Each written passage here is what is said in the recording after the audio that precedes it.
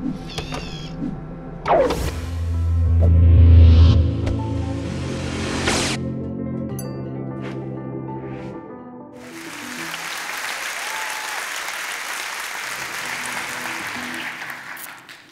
thrill of speed overcomes the fear of death.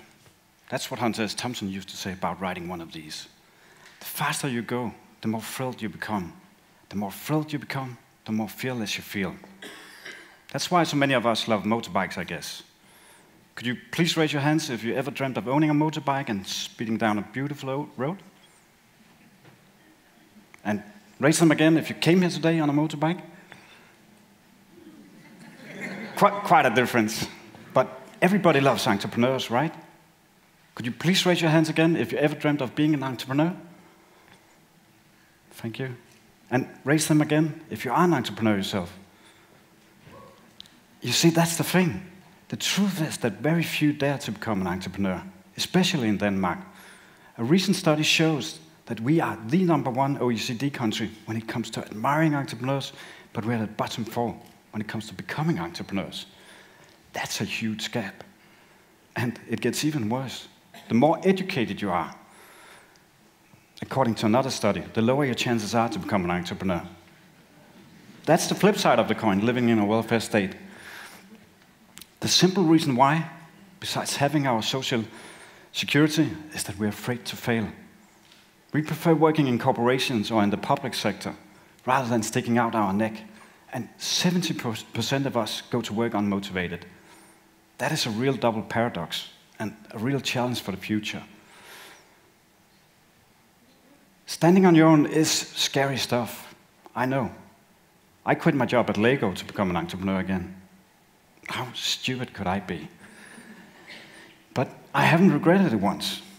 Working at Lego is not like riding a motorbike. It's a big, comfy corporate bus with all the conveniences you need, traveling safe on the highway. But I had a strong desire to go back on the small roads again, riding a motorbike. What most people don't get is that for many people, entrepreneurship isn't about money, exit strategies, or prestige. It's simply about creating things, the joy of building, and the pride of making an impact. I used to be an artist many years ago, going to the studio in the morning, starting on a blank canvas, or rethink and redo what I did yesterday to see what it could become. And I've realized over the years, it's exactly the same field you tap into when you're in flow in business as when you're in flow as an artist. Being in business and being an artist, for me, are the same thing. And I truly believe that business is the most creative field you can be in today. There are no textbook rules, just a bunch of pieces that need to be put together without a manual. The gap between the businessman and the artist has shrunk. And obstacles and excuses to create exactly your personal piece of work and make an impact are disappearing day by day. For me, it's a bit like riding on a motorbike. It's about freedom, speed, and acceleration. And also a little stupid and dangerous.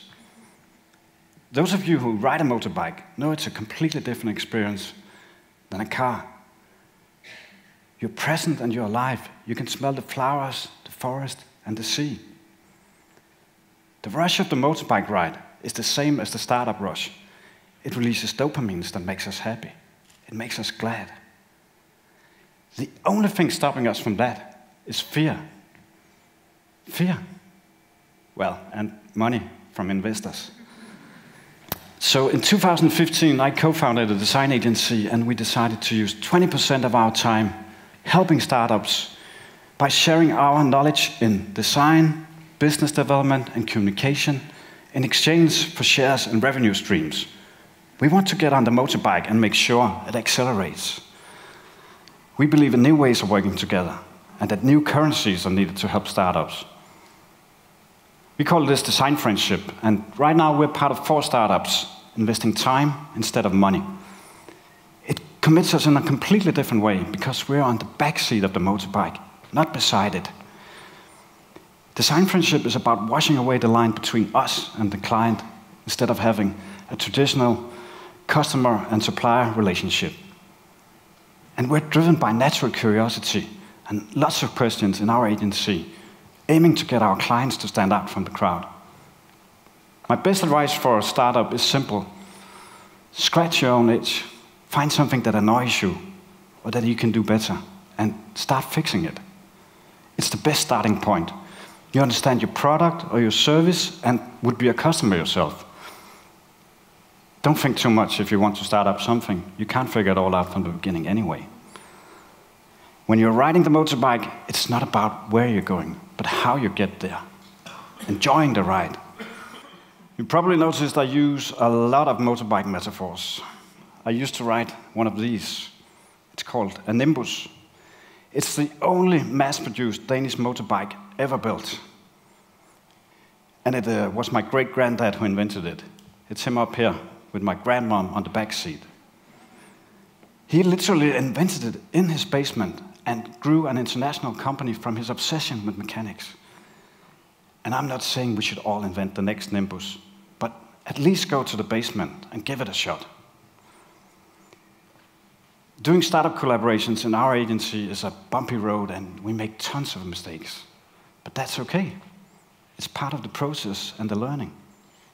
Try to make many tiny decisions instead of a few big ones. Done is better than perfect. That's learning by doing. The difference between who you are and who you want to be is what you do. And a lot of that are mistakes. But think of them as your friend. When was the last time you learned from success? We should embrace mistakes and not stigmatize them. What you intuitively learn from riding a motorbike is to quickly observe your mistakes and correct them to prevent fatal consequences. Same goes for startups. Fail fast and you are on the right track. Speaking of the right track, I have a little exercise for you. I would like you all to close your eyes and take a deep breath.